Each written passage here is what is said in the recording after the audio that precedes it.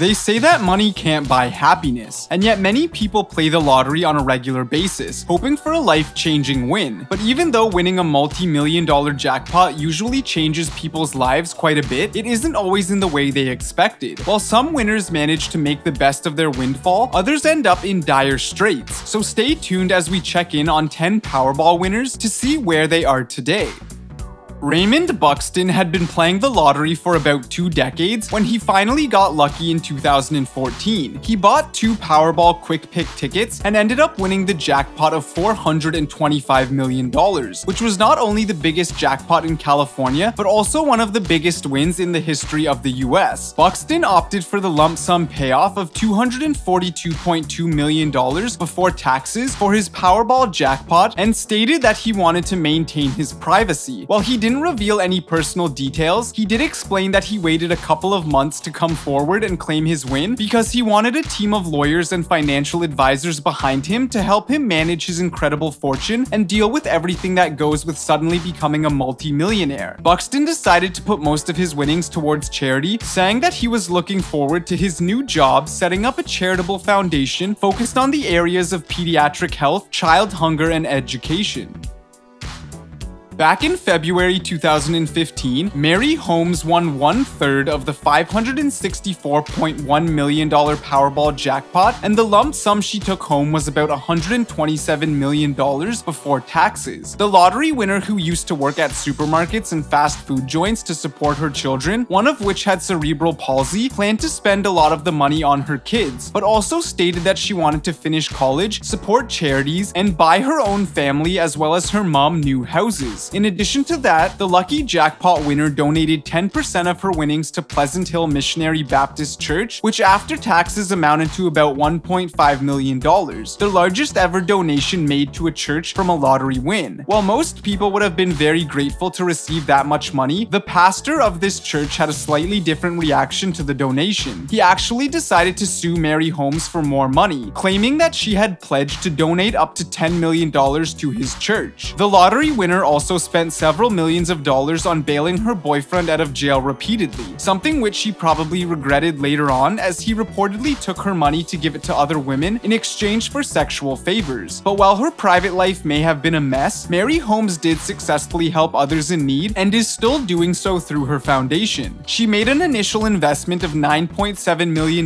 in the foundation, and much of this money has gone to help underprivileged children.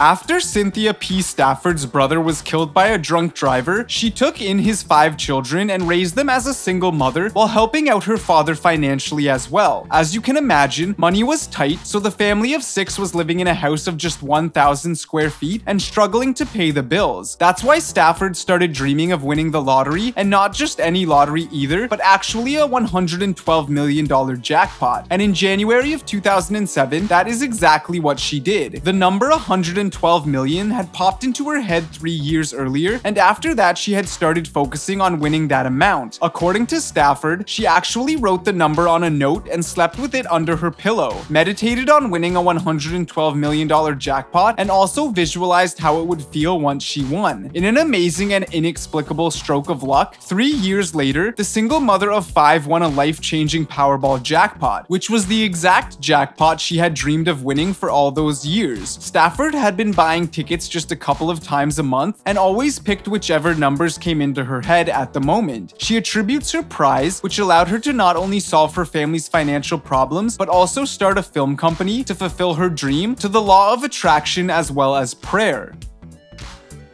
In 2008, 19-year-old construction worker Jonathan Vargas became one of the youngest lottery winners ever when he won the $35.3 million Powerball jackpot. Being a loving son, the first thing he did was buy his mom a brand new house. However, he also showed that he was still a teenager when he decided to fulfill his dream and create his own wrestling TV show called Wrestlicious Takedown. The show featured scantily dressed women and sketch comedy, but apparently that wasn't enough to make it successful. The show was canceled after just 1 season and reportedly left Vargas bankrupt.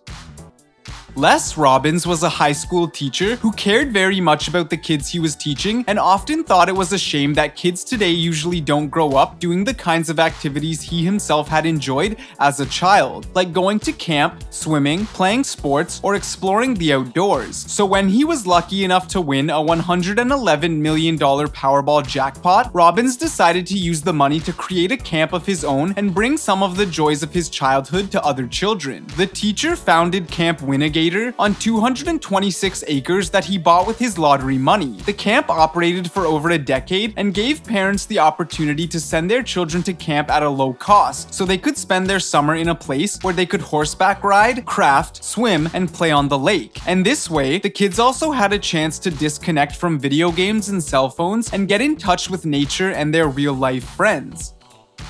After Gloria Mackenzie had been the record holder for the largest jackpot ever won by just one person for about 4 years, Mavis L. Wanziak of Chicopee, Massachusetts set a new record when she claimed the winning ticket for the $758.7 million Powerball jackpot in August of 2017. She was the only one to beat the odds of 1 in 292.2 million, which is about the same as flipping a coin and having it land on heads 28 times in a row, according to mathematician Professor Cornelius Nealon, and decided to take home the cash lump sum of a whopping $480.5 million before taxes. Mavis had only found out that she had won because a friend had noted the winning numbers, and when she realized she had won, she was so shocked that she couldn't do anything, and the friend made her sign the ticket to ensure that it couldn't be stolen. The friend also made sure she got home safely, where Mavis spent the first night as a lottery jackpot winner hiding in her bed. Once she had wrapped her head around her new reality, she decided to call up her employer at Mercy Medical Center, where she had worked for 32 years, and quit her job as a nurse, retiring early, while the store where Mavis had bought the winning ticket, and which therefore earned the commission from the winning number, generously donated all the money they received to charity.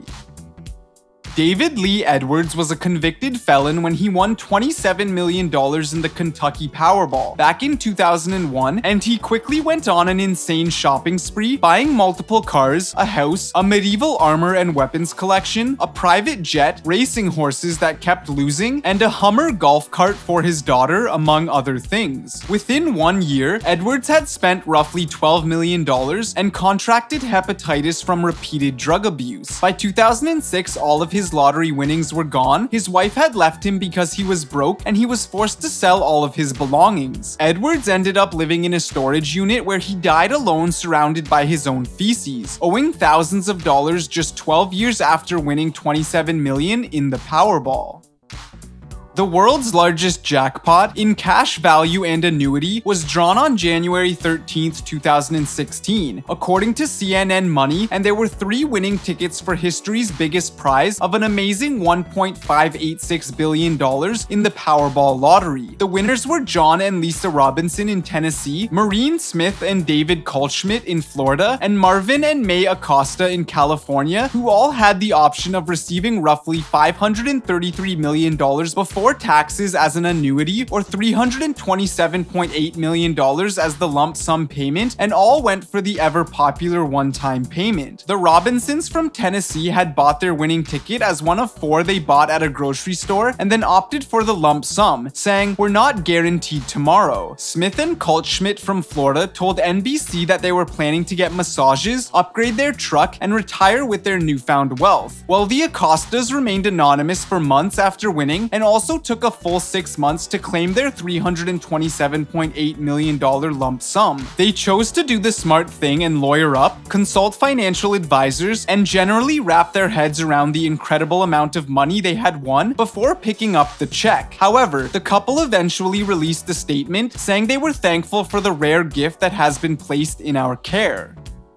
When Paul and Sue Rosnow won a Powerball jackpot of $181.2 million from a drawing in 2008, they immediately knew exactly what they wanted to do with all the money. The couple had bought their winning ticket on the day of the 5th anniversary of their oldest granddaughter Michaela's death from a rare and incurable disease. In fact, crab disease is so rare that only 1 out of about 100,000 newborns are affected, which means that it is too rare to receive the kind of funding that many more common diseases do. It is a devastating degenerative illness that attacks the lining of the nerves and usually results in death within the first 2 years. But the Powerball winners decided to use their jackpot money to fight the disease that had killed their beloved granddaughter. Paul and Sue Rosnow founded the Legacy of Angels to not only increase awareness of crab disease as well as cystic fibrosis, another disease that was discovered in their family, but also to help fund promising research into treatment and possible cures.